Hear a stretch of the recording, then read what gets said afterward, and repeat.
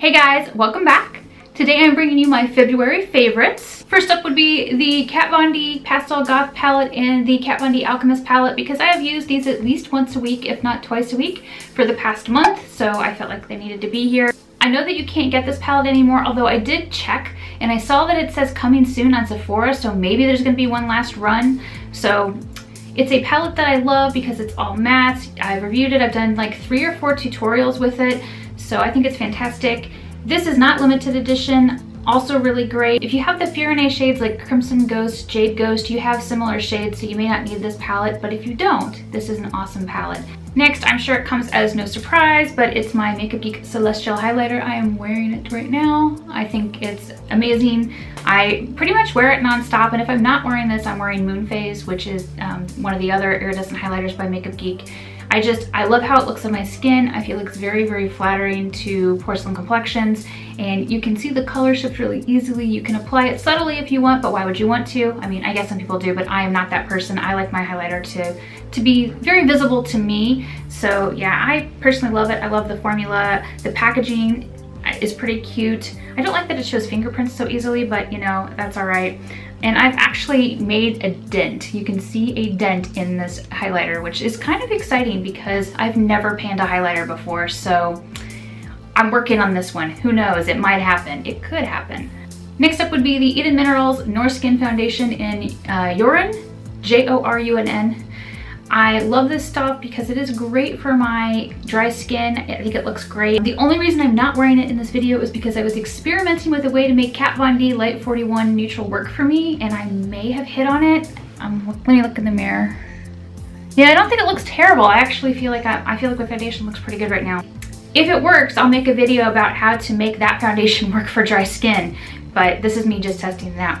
Anyway, yeah, this foundation is awesome. I love it because 1, it's moisturizing for my dry skin. 2, I don't have to mix it to get a perfect match for my skin tone because this color just matches me perfectly. It's awesome. It is a neutral pale foundation. If anything, it might lean slightly warm, but it works wonderfully with my skin. It blends in seamlessly. I think it's amazing and I really, really love it. I hope that this brand Eden Minerals decides to expand their foundation range because it's a pretty limited range right now, and really they only have shades for very, very pale skin to like light medium, not even solid medium, but light medium. Next up would be Sugar Pill Strange Love with Urban Decay Hex Pencil. This specific combo I feel is a really, really great, deep, sexy red on me. I wore this for Valentine's Day. I wore it for a tutorial. I've worn it a couple times just because I feel like if I want to put nothing else on, like maybe if I just want to put on foundation and a lip, this looks really nice and like, I don't know, I feel like it looks sexy, kind of classy.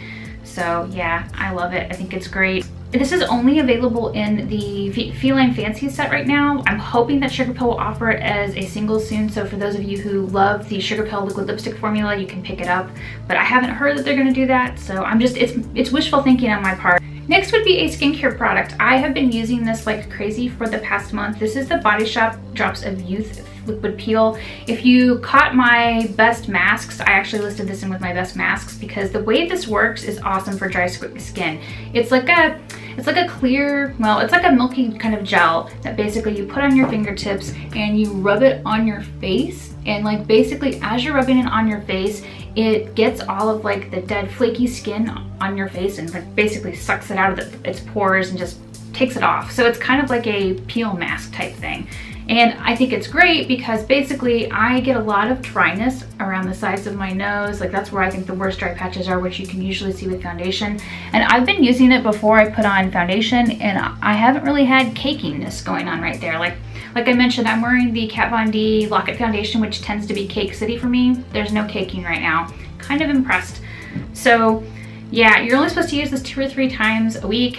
I have been using it around my nose pretty much every day just because I feel like it's really doing a good job of getting rid of that skin that just is always terrible and a problem for me. But I've only been using it on the rest of my face 3 times a week because I feel like if I do it much more, I might be pushing it since I have sensitive skin. I think this is probably my favorite product to come out of the Body Shop in the past year at least. It's really, really good in my opinion, especially if you have dry skin like me and you are stuck dealing with those just gross flaky dry patches that you can't even necessarily see, but you know that as soon as you put on a foundation, the foundation's gonna cling to them. So yeah, this stuff is pretty awesome. Next up would be the It's a 10 Miracle Deep Conditioning Mask Plus Keratin. I picked this up at my drugstore, which is Publix, like right before I got my hair dyed hot pink. I wanted to use a mask on my hair 3 days before I got it dyed so that it would be in as good of health as it could possibly be. So that's what I used. And this stuff makes my hair feel like silk. It's pretty awesome. So for when I'm going to be using the hair mask and it's not going to be the overtone hair mask which deposits color back, this is the mask that I'm using.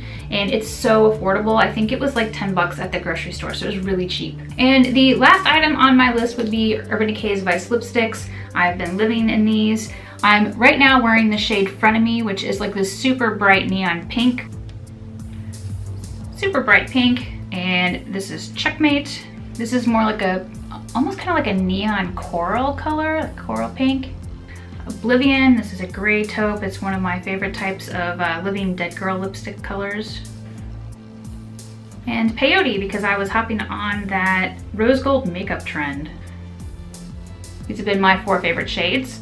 So that's it for my favorites. Now on to the chit chat part of the video. First order of business, if you are not subscribed to my newsletter, you are missing out. I currently have an awesome Urban Decay giveaway going on that's worth about $298. So I will put a link in the description box below so you can go check that out and enter the giveaway, because who doesn't want to win a ton of Urban Decay stuff? I know I would. Erica from the Phyrra Facebook group made an awesome shirt design that says Sanity's a one-trick pony and it has a unicorn. I just put that design up in the Spreadshirt shop, so if you're interested in checking that out, it will be there. I've also commissioned 2 different designs for the Spreadshirt shop. One is Makeup is My Magic and the other one is Makeup is My Art. So as soon as those are live, I will put those up in the Spreadshirt shop. This Friday, I've been invited to do a Facebook live chat in the POISE chat group, which is part of the Poised and Purpose Facebook page.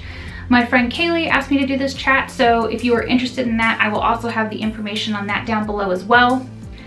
Many of you have reached out to ask how Phaedra is doing, and she is doing much better. In fact, I feel like she's basically had, she's basically acting like she's back to her normal self. She hasn't had any other seizures, so right now I feel confident that she's doing okay. But on the other hand, Dave's dog Max, which is our little black pug, is not doing so well. I believe he has congestive heart failure. He has this horrible cough nonstop, and he's been on antibiotics for months and months and months, and this cough is not going away. I'm really kind of concerned because, he is 14 or 15. He's pretty old for a dog, pretty old for a pug, and he just, I don't know, like there are days when he seems like he's doing okay, and then there are times when it just seems like he's so miserable, but he's still eating. Like, he gets super excited about food. I've never had a dog that was so excited about food. Literally, if you walk out of my bedroom in the morning and you don't put food in his bowl, he will start howling. And that's another thing. He can't even really bark or yodel anymore, because pugs kind of yodel more than bark like a real dog. I don't want to say a real dog, but more than bark like Phaedra does. He kind of like makes an arf arf noise. But because he's had this cough, he doesn't even really bark, he just sort of coughs. So he gets so excited and he tries to bark, but then he's really just coughing. So I feel bad for him. But he does still get super excited about food. Whenever I put food down, he like runs over and he makes like these little pig, hungry hippo type noises. I don't even know how to explain it, but it's kind of hilarious. Anytime he eats, he's like really excited. And then after he eats, he runs around the house, like he runs laps around the house as well as he can. And he's like, he kind of totters on his little legs at this point, and I feel like his back legs drag a little bit. So he kind of just like scampers around, but then he'll go like jump on one of the dog beds and he'll like kick his little feet up in the air and he's like, yes, this is so awesome, I'm so happy. So I don't know, there are days I'm worried that like it's gonna be his last day, and then he keeps surprising me and he's like, oh no, I'm still kicking, I'm still alive. So I don't know, I feel bad and I'm worried about him, and we keep bringing him to the vet and the vet's like, well, he's on these antibiotics, this should be helping. So I don't know. I'm actually kind of wondering if he's doing so bad right now, because it seems like we had, I don't know, less than a month of winter here in Florida, and I feel like we're already dealing with spring allergies. Like, I have had the worst headache on and off, and I thought it was just because of, getting my roof replaced and the hammering, but I'm not even sure now. It makes me wonder, because I think Max has like allergy problems, and that's why he'll cough sometimes in general. I'm kind of wondering if that's just making him more miserable or whatever, but anyway, yeah, I'm worried about Max, because I'm afraid he's just gonna like, I'm afraid I'm gonna wake up and he's gonna be dead. And on the one hand, yeah, he's really old, but on the other hand, Dave is pretty much gonna be devastated. Anyway, I've babbled at you long enough. That's what's going on with me. I hope you enjoyed seeing my February favorites. If you found this video helpful, please give it a thumbs up and share. And if you haven't already, go ahead and click that subscribe button down below so you don't miss my next video. Thanks so much for watching.